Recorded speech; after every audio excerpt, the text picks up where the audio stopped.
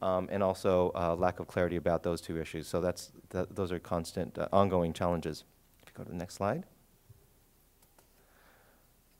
I just want to mention that if you look at, these are targeted groups in 2007 and 2006, the purple one being 2007. And I bet it's hard for you to see back there, but the largest one at the top, anti-African American hate crime, by far the largest. They are 39% of those targeted for hate crime in LA County, and they are 9% of the general population in the county. Gay and lesbians are next. 102 hate crimes occurred, and that's about 15% of the total.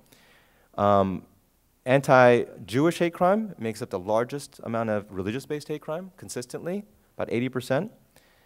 Then you have anti-Mexican and anti-Latino coming next. If you put those together, they would become the second largest group. Anti-white hate crime follows. Anti-Asian Pacific Islander, anti-Armenian, anti-Christian, anti-transgendered, anti-Middle Easterner, anti-Chinese, Catholic. You see the numbers get smaller and smaller. And, but it's incredibly how diverse that every single group practically is targeted for hate crime in our county each year. Go to the next, please. And the rates of violence differ. If you look from the right, that's the highest rate of violence against Latinos. Anti-Latino hate crime is 85% violent. Whites, 81% violent.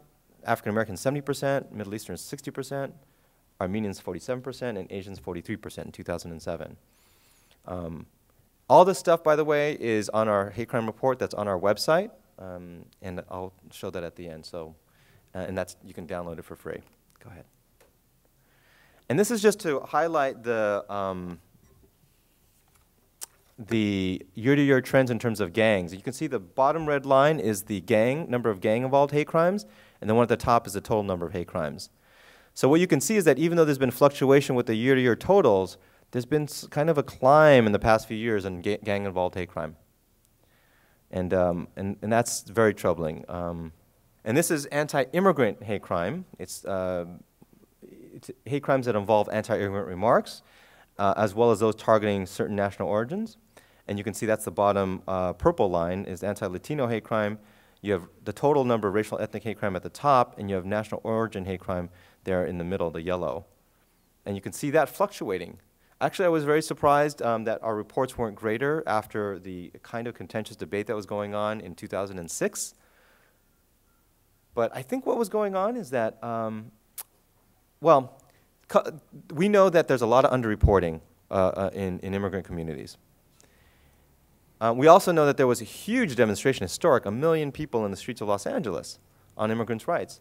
So a couple things might be happening, that I think a lot of, there was targeting, but I think there was a lot of underreporting because feeling much less secure about your status. A lot of immigrant targets did not report. And I think that in some cases that might have been, that showing might have also discouraged some would-be hate crime perpetrators where they think that they may not be able to, that it's a significant community that's organized, united, and they aren't such easy prey.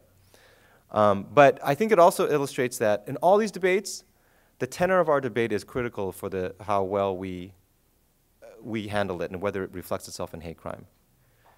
The gay marriage, the same-sex marriage issue that's coming up, you know, that is something that can create a spike in sexual orientation hate crime or not. And it depends the way that the debate is carried, the way the media carries it, the way people carry it out in the street every day. If it's used in terms of hatred, if it becomes an opportunity to spew, you know, anger and animosity towards gays and lesbians, that can very well trigger that increased level of violence. But if, on the other hand, if it's a very civil conversation, respectful, it doesn't have to. And I think that's something that we ourselves can have an impact on. Go ahead and. Okay, and then just pointing out that we have a higher number of charges, race charges and national origin charges in terms of discrimination filed with the National Equal Employment Opportunity Commission, which is the agency that handles discrimination complaints in the employment and housing. Go on. And also, school studies show that the Department of Education stats show that students who are gay or perceived to be gay were 5 times more likely to report being threatened or injured with a weapon. And so that's, you know, when you talk about, you know, the people most targeted and most at risk, gay and lesbian students and transgender students, tremendously vulnerable to hatred and prejudice. Go ahead. Okay, well, these are public opinion surveys that will tell you that, surprise, the majority of LA County residents believe racial relations are not so good or poor. I do think that's affected by what we see every day in terms of news coverage. And I don't think it necessarily reflects our daily interactions that we have. But 53% believe racial profiling is widespread in their area of the county. That means government agencies, police departments, et cetera.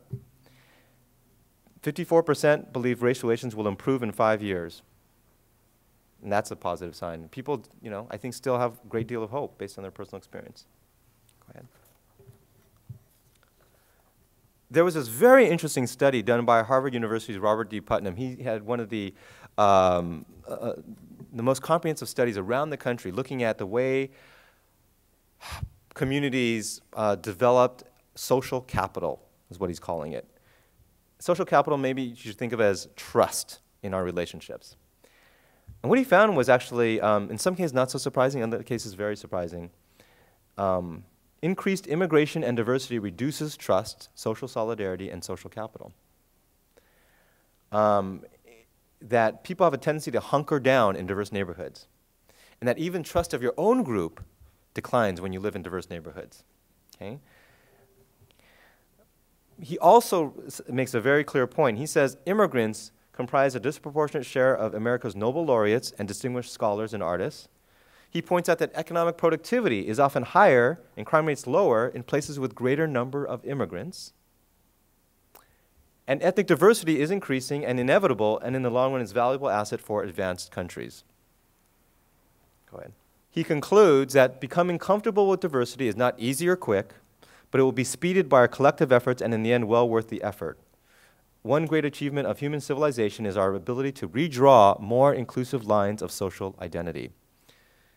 And that's what we are doing every day. We are trying to redraw the line so that people who are on the outs, people who feel excluded, people who feel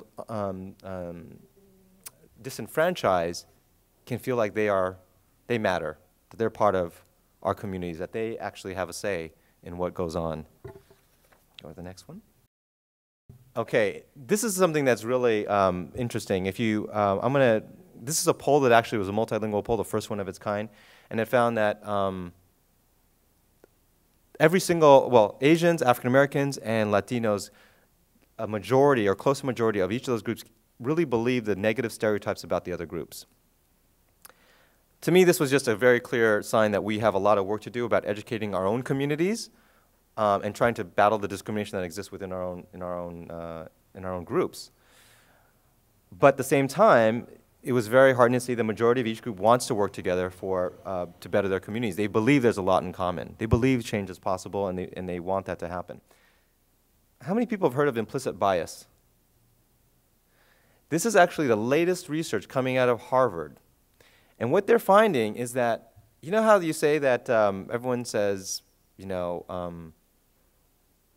we're all prejudiced, that we all carry this, we all carry stereotypes and et cetera. But people have also said, I'm not racist, right?